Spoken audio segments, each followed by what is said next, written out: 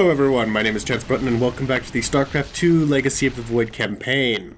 Now I've been having a little bit of trouble with filming because the game keeps crashing on me, which I'm terribly surprised at. Normally Blizzard titles don't crash this much, especially so long after release. But this one has been giving me a lot of trouble. So, because it makes things technically a lot easier on me, I am now filming this without a camera. Now, before we get started on the episode itself, let me go back to say that I just edited the last several episodes and realized that last episode I missed a very important thing in the assembly panel screen that we're looking at now. Most of the classes off to the left, Warrior, were flashing, indicating that there were new units available to look at and possibly incorporate into our army. They're not flashing now because just before recording, I quickly selected them all so that the game would think that I looked at them and Rohana would not bother us every time we switched. Because before, I was having this trouble where, like, you know, it would say, oh, there's a new melee warrior, a new ranged warrior, a new robotic assault, etc. So I'd click on one, have a look at it, and then when I clicked on the next, Rohana would give me some spiel about, oh, now there's new purifier technology. Then after looking at that, I'd look at the next, and then, oh, there's new purifier technology, or Tal'darim support, and then click on the sentries. And just basically every time I clicked on something, she just would not shut up. And the way to fool the computer into not doing that anymore is just to quickly, you know, click through and look at everything, so that it'll leave you alone. But anyway, I digress. The only thing really worth looking at, in my opinion here, is the new option we have for robotic assault, which is the Vanguard. So in the interest of time, I'm not going to look at anything else in great detail, and just look at this, because we're going to pick this. So the Vanguard is an equivalent to the Immortal or the Annihilator, and it is Tal'darim faction. Its ability is that, well, like its brethren, it does bonus damage to armored units. Its special is it will do area damage to ground units. And the reason that I think that the Vanguard might be useful is because the Immortal and the Annihilator have a problem dealing with lots of lighter units. They're great against siege tanks and things, but against Zerglings, Zealots, Marines, they have more of an issue.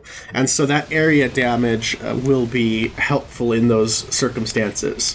And as the video that I will probably zoom up to take the entire screen shows, that demonstrates the use of the Vanguard, then they could also be more useful against units like Marauders. Typically, area damage is not so great against heavy units because heavy units tend to be large and not clumped up. But I guess Marauders are one of the few exceptions to that. So anyway, we'll go ahead and select that for now. Dream on your threat, Artanis. All else is futile. Yeah, we're dealing with you, Alarak. Keep your pants on. So now we're going to be going to Slain, which is the Tal'darim homeworld, I think? Siding with Alarak is indeed a risk. We already heard Artanis say all this. So yeah, let's travel to Slain, and we will try and get Alarak elected as leader so that he will enact a cessation of hostilities between our peoples, as he puts it. Which is not the same thing as an alliance, but I'm hoping that that's what he meant, was an alliance. It is an armada. Behold the Death Fleet under Amon's command, poised on laying waste to all life in the sector. Then we had best act swiftly. Rak'shir. Usurpation by ritual combat cannot be rushed. Its rites demand careful preparations if they are to be accepted. We are in orbit above a hostile world with an imposing fleet, and you speak of preparation? It's a bit late for that. I intend to depose Malash, the ruler of an entire people, and bring them under my thrall. You will aid me, and in return, I will remove the Tal'darim from this conflict. That was our bargain. To do this, the ritual must be carried out as tradition demands. Well, what does it demand? Exactly. This bargain grows less appealing by the moment. Oh, but you're only now coming to that conclusion. Yeah. No, the bargain wasn't very appealing to begin with, but we don't have much of a choice. I wish to know more about this Rak'shir, your ritual combat. To understand Rak'shir, you must first understand the sacred chain of ascension that ultimately links to Amon. Oh, God. Each of us is shackled to his will, and to the will of he who is in the link above. And yet, there is a way to ascend. By blade and blood. Any Tal'darim can usurp the position of the one above his station. It is through this ritual that Amon's ascendants are assured to be the most capable to carry out his will. Then Malash is the most powerful of your people? He is considered so, but he has yet to face me. Yeah, that doesn't work. Our scouts are reporting the Dominion is attempting to fight back the Golden Armada. Despite their efforts, multiple systems have fallen. Hang in there, guys. We'll try and help you out as soon as possible. There are things I understand about the Tal'darim. Their zeal, their desire to appease their god. What I cannot understand is why Amon would cast aside his loyal allies so easily. Why he would betray their sacred trust and treat them as fodder. I have felt his grand ambitions, Artanis. The dark truth is, Amon wishes no allies, aside from his hybrid. He believes he's ending a cycle of violence, but he only brings about an eternity of abomination. Okay. And this, again, helps us how exactly? I don't know how this helps. I'm also not sure exactly how Amon cast aside the Tal'darim, because it seems like he's always treated them as fodder, so I'm not exactly sure what's changed about that. I've been analyzing the Tal'darim's war machines. Their technology is cloned from Kalai designs. Aside from the construction materials, there is little deviation. How is this feat possible? There have always been legends of vessels that set out into the cosmos and never returned. Of attack forces gone missing. I have heard these stories. Whispers of angry spirits of our past that strike when you are most vulnerable. Imagine if all this time we have been fighting an unknown war against the Tal'darim. It would explain a great deal. How sad. They are thieves, never knowing the joys of their own invention. How despicable. An interesting thing about that, they mentioned that there are legends of ships disappearing and things like that. Well, if a ship disappeared, wouldn't you know about it for a fact? You know, oh, these people were scheduled to leave, they departed on such and such a date, the records show that they never made it to their destination, our last communication with them was here. You know, you should know exactly who and what disappeared. I mean, you know, they're supposed to be a highly advanced civilization with records and sensors. With all that has happened, I cannot help but think of Ire. I am curious, Phoenix. What is your last memory of our home? I remember being alone. I do not know whether it was the blade or my faith that wavered. But in that moment, the Zerg struck. I am sorry for stirring painful memories. I will leave you be. It's fine. You have to deal with that sort of thing.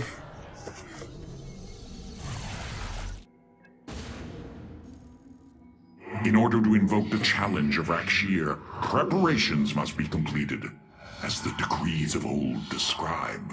Ready your warriors. Malash will surely attempt to interfere. I hope you're going to give us more details than just that. These are Malash's guardians. I need you to eliminate them before I proceed. Okay. If it must be done. Wait, what is that strange fog? Terrazine. It flows in cycles from the chasms of slain, bringing us closer to the void. Amon's forces will be able to manifest until the flow subsides. They do not possess their full power here, yet they will strike at your base ruthlessly. Great. I thought you promised an assured victory, Alarak. You enjoy a challenge, do you not? Very well. My forces will pursue the Guardians while it is clear. When the Terrazine flows, we must endure the onslaught. Okay. Now... The Terrazine will rise shortly, my warriors. Be vigilant. Void rays can now be warped in at our Stargate. They are ideal for intercepting foes in the battle ahead. Well done, Phase Smith. We will make good use of them. Now, we've got to be careful here, because this is actually really hard, from what I've seen so far. There are a lot of enemies that are going to be coming after us, and holding the base is going to be very difficult.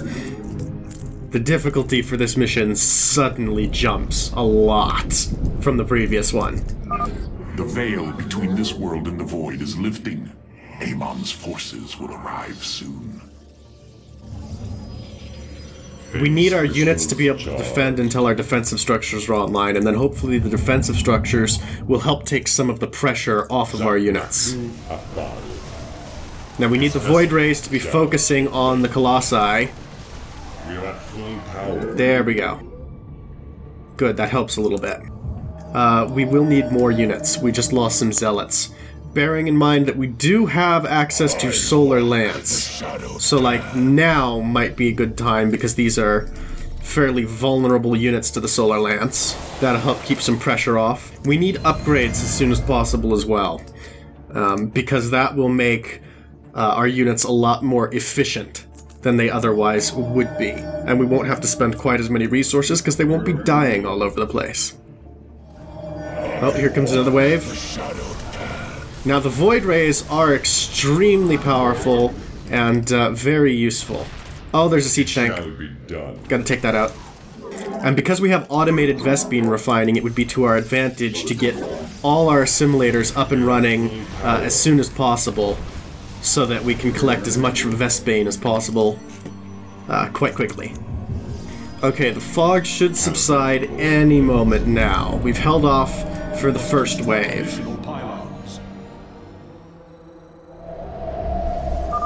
The Guardians stand watch over the shrines. Kill them slowly and painfully. My people will fight with honor, even when we are fighting for you. But first, we must establish our defenses. Yeah, no kidding.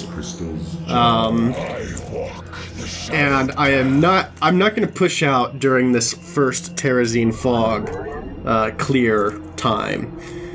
Because right now we really just need to build up our forces, like Artenis suggests. Not only building our defenses, but also building our army.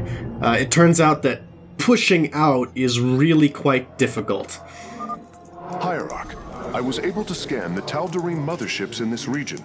They are carrying shipments of solarite.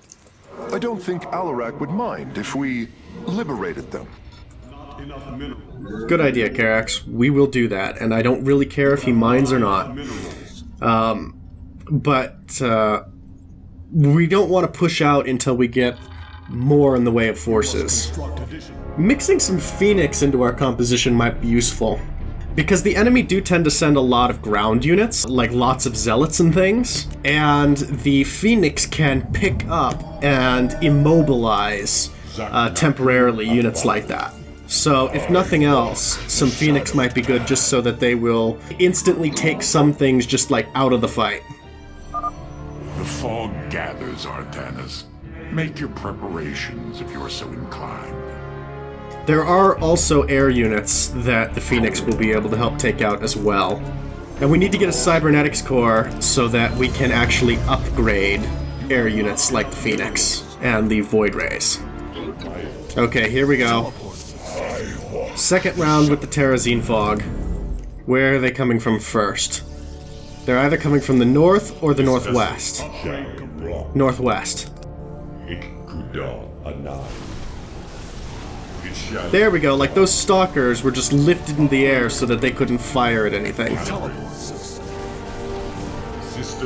I think those Phoenix will be a useful addition into the mix to keep the rest of our forces alive. Let's make sure we stay on top of our upgrades. The Tarazine fumes are gone. Continue your hunt, Artanis. We need more pylons. Let's go ahead and build a couple more pylons for supply purposes, and we will go ahead and attack in the meanwhile. We will start by clearing out the nearest area. Behold the strength of the Chosen. Tal'darim ships are heading towards our nexus, Hierarch. Bring them down! Let's send the Phoenix. Come to bear witness to the end. Let's send the Phoenix to go intercept their ships, because they can't really do much to help our main army. Oh god, the Phoenix are getting ripped apart. Actually, This shall not be our end, but a new beginning. we need to retreat now that we've destroyed the Guardian guy up here, and help with the defense of our base. We're actually going to lose a lot of our defensive structures and things. That's not good. Let's go ahead and Solar Lance, and the game crashed. Okay. Phoenix are just getting decimated. I think that's because the scouts are really good anti-air units. We need to send our Phoenix to go take out the warp prism so that the reinforcements stop. There we go. I will comply. Come on. Oh man. Our forces are just getting decimated. The enemy is extremely powerful. I don't know why they are so powerful in this mission. We need to start building up again some more forces. We also need more defenses. So the fog... This is the time we're supposed to be able to push out as well. So the fog arrives in a minute 30, so we could potentially start pushing out and doing a little bit of damage. Fortunately, we do have that quick retreat ability from the Spear of Adun. So we can afford to push out brazenly with our army, and then we can get them back very quickly when we need to. We approach the void. Ready your warriors. We approach the void? What? You mean the Tarazine fog is coming? Is that what you mean? Alright. So in a moment we will get ready to, you know, emergency flee. And flee! And our whole army warps back instantly. Very nice. Now, they're sending attacks pretty quickly from one side to the other, so it's difficult to move our army to respond quickly enough, like this. So now we need to use the Solar Lance to help us react quickly. There we go. Where they come? Okay, here they come again. Let's go out and meet them. Respond as quickly as possible. And now they should be coming from the north again, so let's get into position. Yeah, here they come. There's just so much stuff coming our way. How do they expect us to be able to deal with this? And we're only on one mining base, which is a real problem because we've got loads of Vespian gas, but very little in the way of minerals. Let's get a robotics facility. Amon's forces are gone. Now's your chance to attack the Guardians. Yes, I'm going. Let's get a robotics facility so that we can diversify our forces a little bit. And then we'll come down and we will try and take out this Guardian. Do we want to build a forward pylon? Yeah, we'll build a forward pylon so we can warp to it. Do not fear death. Fear Amon. Our forward pylon is probably going to get destroyed next time the Tarazine flows. Set a course for our nexus. Your power is greater than we believed, Firstborn. Yes, it is. I'm glad you recognize that. Ah, Another Guardian has fallen. What a thrilling sight. If it is so thrilling, why not join us? Well, I must save my strength to face Malash, of course. Of course you do. Okay. We've got 2 minutes until the next fog. So we might be able to destroy another Guardian in that time. Yep, Pylon's not doing so well. Oh yeah, I forgot these guys were on their way to our base, aren't they? Yeah. Gotta be careful about that. They should be there shortly. Alright, let's again soften up as many of the enemy forces as possible using the Spear of Adun. And remember, we can retreat our forces in a hurry using our special ability from the, oh my gosh. Using our special ability from the Spear of Adun. So we can afford, oh crap. We can afford to fight right up until the last moments. Before the fog rolls in. We have full power. You know little of Alarak, or you would not aid him. Well, we don't need to know all that much about him, just that he's going to do what we want, hopefully.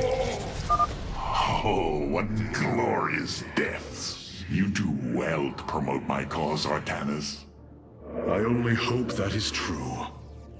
The fog gathers, Artanis.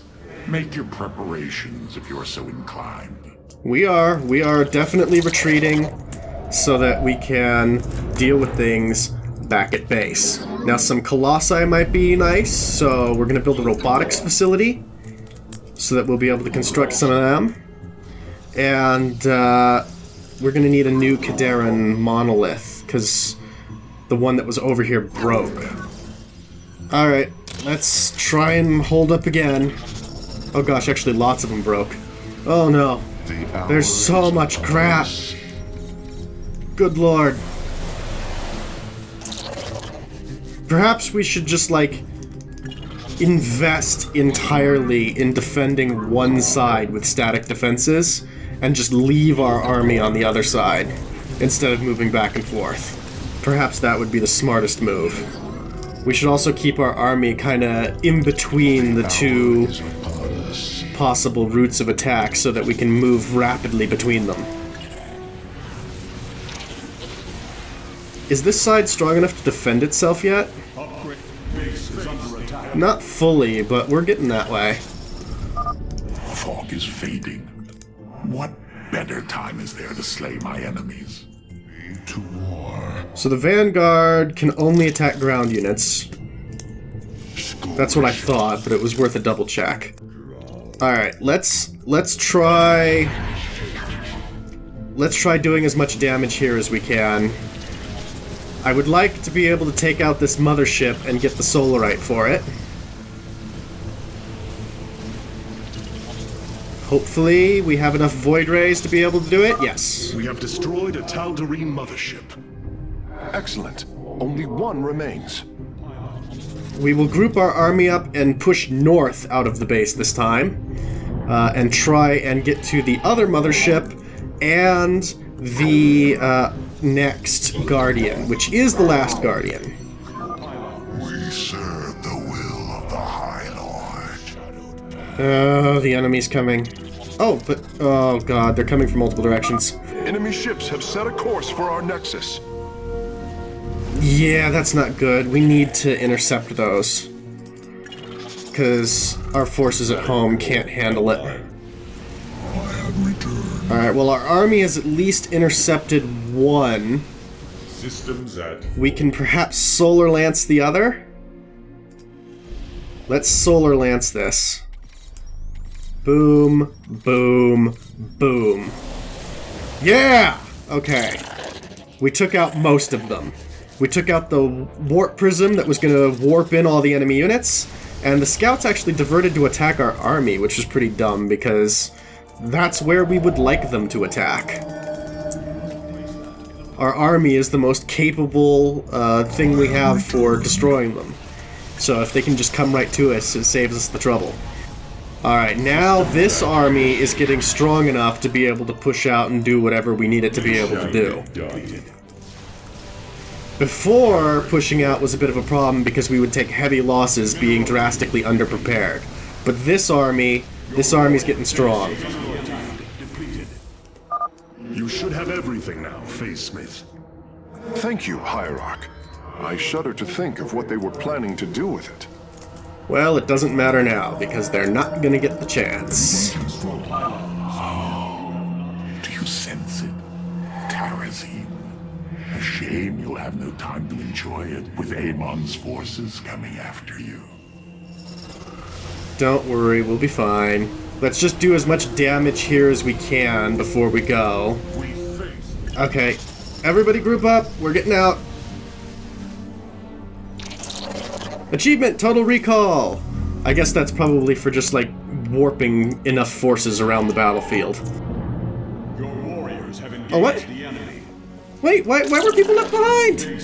Oh, I guess maybe they hadn't made it to our army yet. Ugh. Sorry, guys. I was sure we'd brought everybody back. Can you deal with those colossi, please, Kadaran monoliths? Thank you. Jeez. Okay. That's not good. Oh, and our base is running out of resources. That's even worse. Oh, hey, there's another mining base we can take up here. We definitely need to do that, because we need the money. Though I don't know if we could defend it. If we'd known about it earlier, we might try, but right now I think that we need to just end the mission before we lose, because time is not on our side.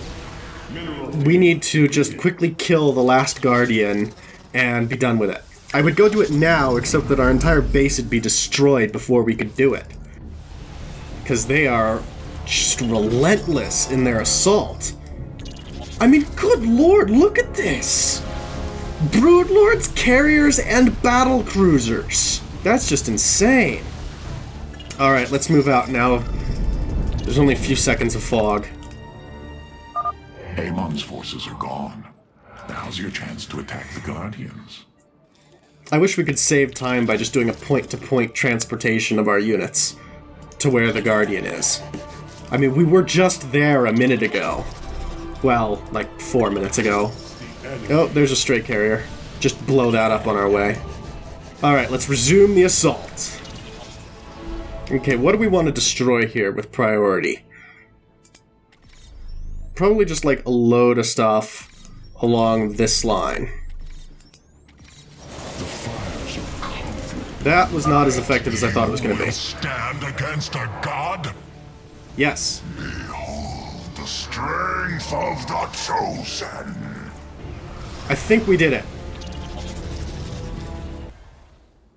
You go to your death, Alarak. The Dark God will destroy you. I have heard enough of his lies.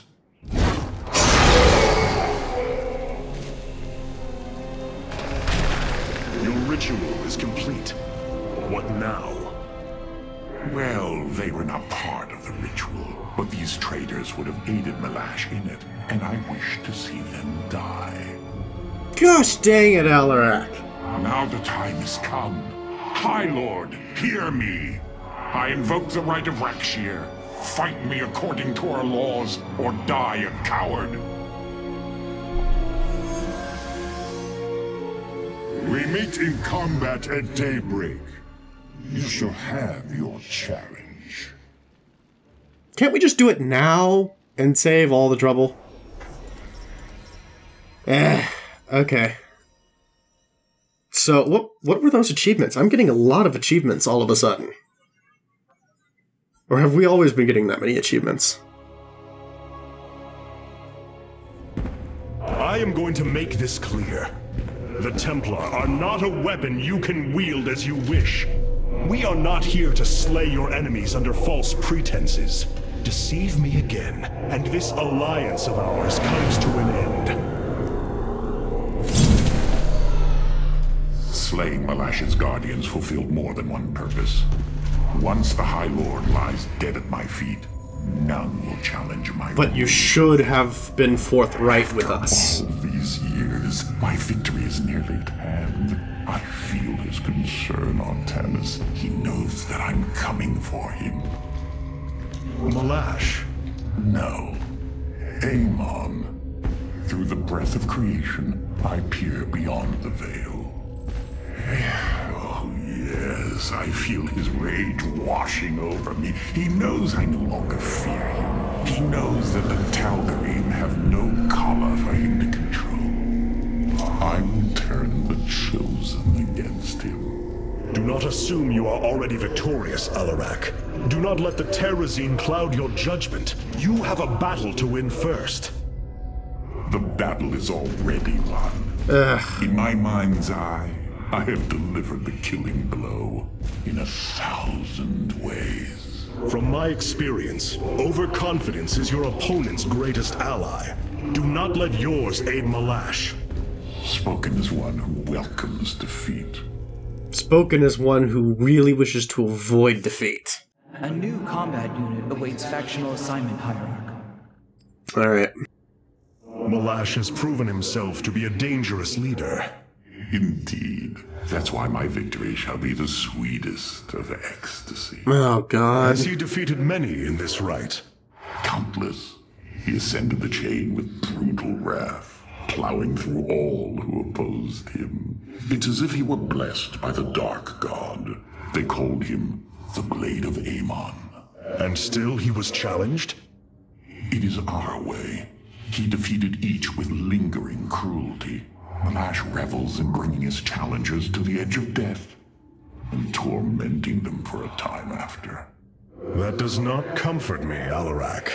Comfort is a myth, given to younglings until they are ready for the trials and pain that is true existence. Leave me. It is time to make preparations. I mean, I understand why that's not comforting to Artanis, but on the other hand, it does mean that we didn't come here for nothing. Either way, even if Alarak loses, then we can still break out the popcorn and watch him suffer, which he undoubtedly deserves greatly. This chain of ascension is a despicable practice. It is how the Kalai once thought of the Nerazim's Shadow Walk. There is no comparison. Our society was not founded upon... Their culture is one unyielding hierarchy, servant to master, a constant reinforcement of their bondage to Amon. But they have been lied to, Matriarch. And how could this change if it is all they have ever known? Our people once only knew hatred of one another, suspicion. Yes. We viewed your practices as barbaric, and you viewed ours as cruel. It is the same with the Tal'darim, with the destruction of Amon, and the revelation of his betrayal. I expect their entire society to seek out who they truly are, and what they wish to be. Well, I mean, ooh, there's that nice view of the Colossus again. He's just staring at us like, hey, can I join in? Can I be a part? No. Oh, okay. The assault ships are now ready for your inspection. Alright, so now we can have either a Void Ray. So the Void Ray gets a longer range as it attacks. Or we can have a Destroyer with a chaining laser. Ooh, deals damage to additional targets as it continues to attack. So it can hit a lot of things at once. Does it do as much damage? Okay, let's go with the Destroyer with its chaining laser. That sounds cooler. Carex? Hierarch, what would you ask of us? Just tell me what's on your mind. Carax, the Keystone, it's... Reacting to void energies upon the planet's surface, most likely. I've seen this before on Ulnar. This Terrazine must be directly linked to the void. The Tal'darim call it the breath of creation. They believe imbibing it allows them to speak directly to Amon. A far-fetched claim, yet I cannot deny its plausibility. The substance's properties appear to be foreign to our universe. Perhaps this is why it is so holy to them. They seek out planets rich in Terrazine and turn them into temples to their god. Our coming here may be a blessing to us. If the Keystone reacts to Terrazine like it does with void energy, I may be able to use it to stress the artifact, determine its limits. Perhaps fate has not abandoned us completely. We must have faith. I prefer results, Hierarch. Amon is powerful in measures that eclipse even the Queen of Blades. There is no room for uncertainty. Yeah, but, I mean, that's where hard work will get us. If we need more Terrazine as well, not only does our, I hesitate to say alliance, but our cooperation with the Tal'darim mean we could possibly get our hands on as much Terrazine as we need, but the humans also have Terrazine for their Spectre programs. And in fact, in the original campaign, we stole a bunch of Terrazine from the Tal'darim. Alright, what have we got here? We've got a little bit more Solarite to work with. I like basically everything we have, so let's just increase starting supply and shield recharge time. Yeah. Yep, that's good.